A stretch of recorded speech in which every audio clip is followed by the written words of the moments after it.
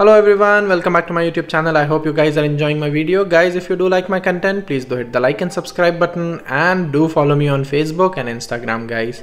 And also I have created Mech Arena players page, guys. Please do go and check that page. The link I have given in the description. And I'm really sorry guys for not uploading the videos on time, because I was really not getting time to play this game for quite long time because of some personal issues. But now finally I will be starting to upload videos continuously as before. And in today's video we are discussing two robots, guys, Killshot and Ares Robot, and both of them I will be trying Javelin Rack 6 on them.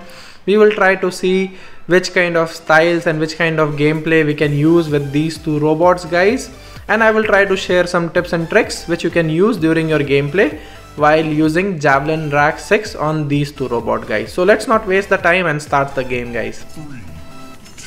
As you can see, this is Mech Arena map. I'm using my Ares Robot, guys, and Ares Robot is considered as a tanky robot.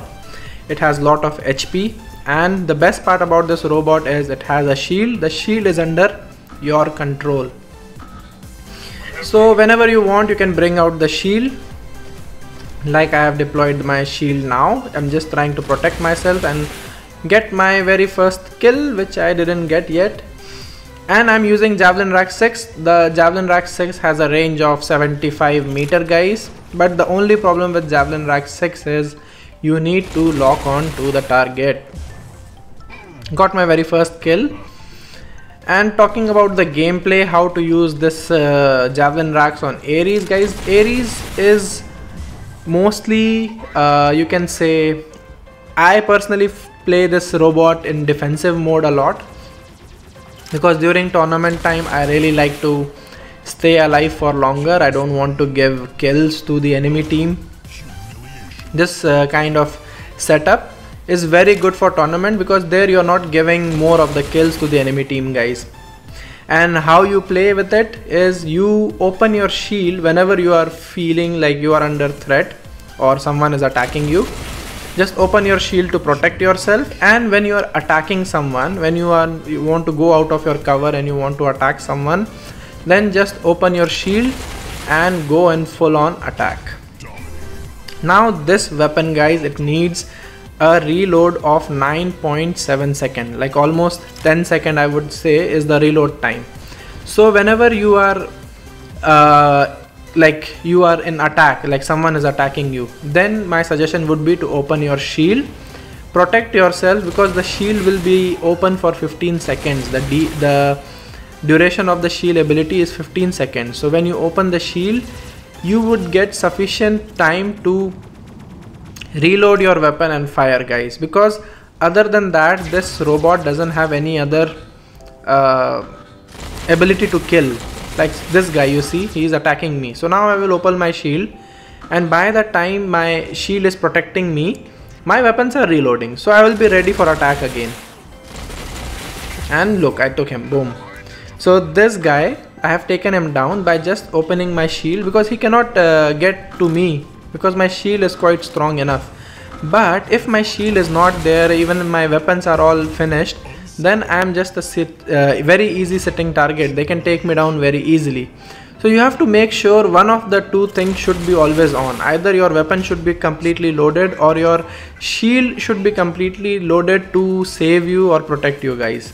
Because if you exhaust both of them, then you will be a sitting target, guys. You will be a very easy target to be taken down.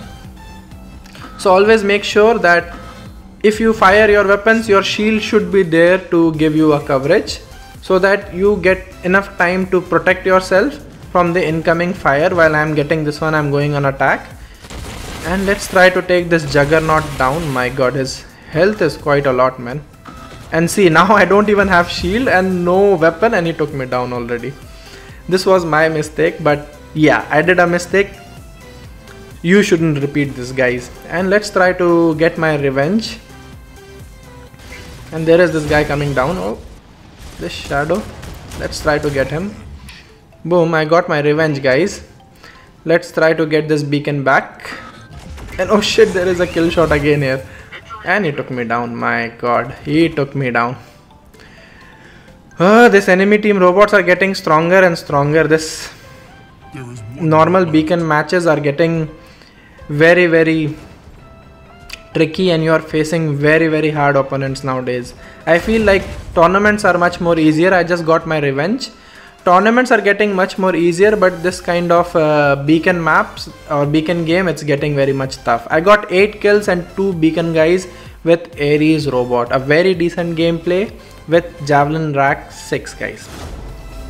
Second match, we are in Neo Hokkaido map. Same tough top opponents again, and this time I'm using my Killshot robot, which is equipped with Javelin Rack 6. Guys, this setup is like a universal setup which everyone is running on Mech Arena. Killshot with Javelin Rack 6 is like one of the first choices which everybody goes for. So that's why I just wanted to do a comparison if we use some other kind of setup as well, because this setup is deadly, and how this setup has to be used is you use your Javelin Racks and save your dash ability. Once your enemy team health is down with the Javelin Rack attack, then you have to dash on them and then finish them off. Let's try to get this shadow. Okay, we got him, and see, my dash is still waiting and I can see one kill shot is coming this side, and boom, I took him as well. Double kill guys. So these are the tactics. You have to always save your dash because this robot doesn't have any kind of shield, so definitely you cannot go. And I just got frozen by this Zypher. Oh my god. Oh, enemy team, someone saved me, my teammate saved me. So I was just saying that this robot, if with this kind of weapon, Javelin Rack 6, you cannot go face to face attack. You have to play more of hide and seek, and you need to bring their health down and then finish them off with your dash guys. And Killshot is bit low on health. Yes, it's a very fast robot. It has a speed of 8 km/h, so definitely you can move around in the map very faster. But this weapon itself is a bit drawback because it needs lock on, and in lock on time, and you need to go very close to enemy teammates. So when you are in 75-meter range, you are also a bit exposed because you are a bit close to them. And now see, this robot is coming. I will dash on him and boom, we got him as well, dominating. 5 kills guys. So with this robot, the only challenge is its health, and Javelin Racks, the only problem with them is that you need to go very close to the enemy team. Like, you can't stay far away, same like other weapons. You can't just snipe from far away. You have to go really close. You have to make sure that the weapons, they get locked on them, and then only you would be able to fire. Plus sometimes you need to give directions also to this weapon, because if there is any kind of cover or they are sitting under some kind of shade and all, then this weapon might miss. And I'm just trying to take this Juggernaut down. Boom, we got him as well. Try to capture this beacon as well. So this kind of setup is very aggressive setup guys. Very good for beacon capturing kind of gameplay, but for tournaments, some people do use this kind of setup. But if you want to long last, like if you want to stay very much alive during whole tournament and you don't want to give extra kills to your enemy teammates, try to use Javelin Racks on Juggernaut or Ares guys. It's a very deadly setup. Do try it, because you are not dying as fast as this Killshot will die, because it's easier to take down a Killshot, like I just got taken down guys. So Killshot can be taken down faster. It's very good when you are in this kind of beacon capturing map or beacon capturing gameplay guys, because here you have to capture the beacon faster, and even if you die here, the kills doesn't matter much. But in tournaments, if you are dying faster, definitely your enemy teammates will be getting more points, and there are chances of you losing the gameplay more. So overall, both the robots are actually very good when you use them with Javelin Rack 6. Both they have very different play styles. With Ares, it's more about defensive game guys, and with Killshot, it's more about aggressive gameplay.